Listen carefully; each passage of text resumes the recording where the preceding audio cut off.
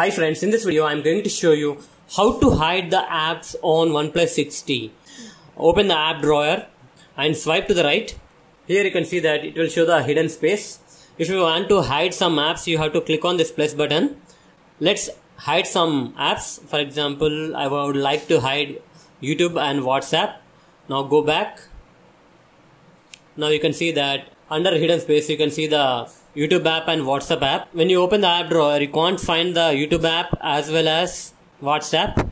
If you want to remove the apps from the hidden space, you can do that. Press and hold on the app icon and it will show the unhide option. You have to click on the unhide option. Now it is gone to the app drawer. Similarly, let's do it for the YouTube also. Press and hold and unhide. Now open the app drawer. Here you can see that you have WhatsApp as well as YouTube. That's it guys. In this way you can hide apps on OnePlus 6T. Hope you like this video. Please subscribe to our channel. Thank you.